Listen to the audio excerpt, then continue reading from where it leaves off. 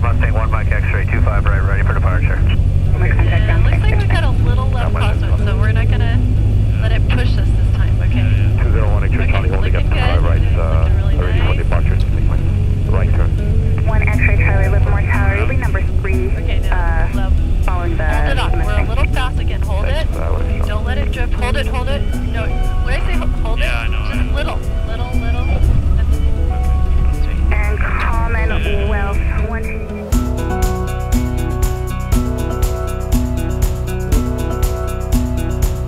My name is Tammy Burton, and I'm a pilot and a flight instructor.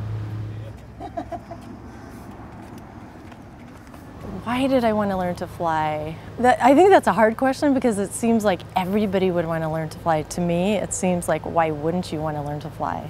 I just always thought it would be a cool thing to do. When I was young, I rode motorcycles, my brother and all his friends, and I don't know, I like machines. Also, I like to go fast, but flying just seems and still is particularly fun.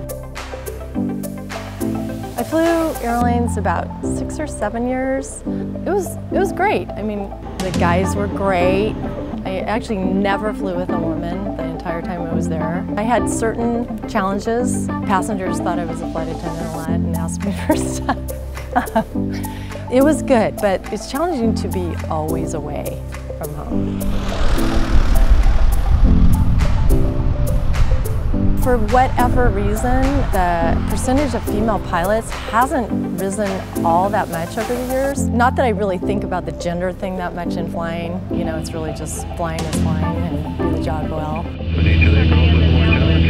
Flight instructing is, in so many ways, has been just sort of a stepping stone in aviation. And I also used it when I was younger as a stepping stone to move up to the airlines, and I've circled back. I think it's just such an amazing way to be able to work in the field I want and also to share my passion and interest in flying. Turning downwind, midfield, Tracy 430. Look for that guy. It's never boring. I mean, there's nothing about instructing that's repetitive because everybody approaches it differently. I didn't appreciate it as much when I was younger as I do now.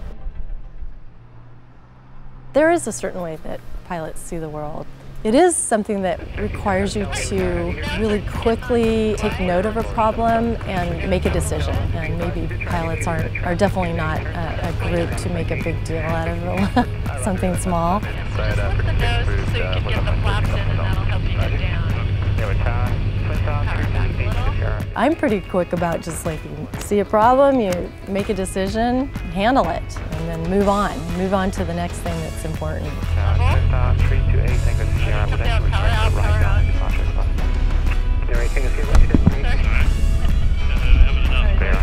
In the United States, what we have in aviation, we can literally go to all these airports all over the place and just land and take off for free. I don't think they have that anywhere else in the world.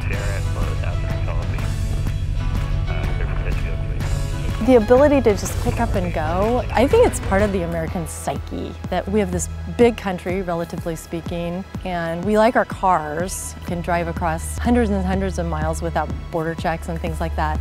But in a plane, take that, it's just to another whole extreme.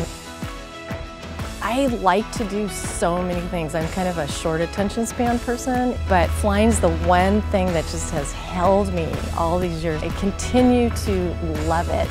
You know, it's really, really important to me. I really love it.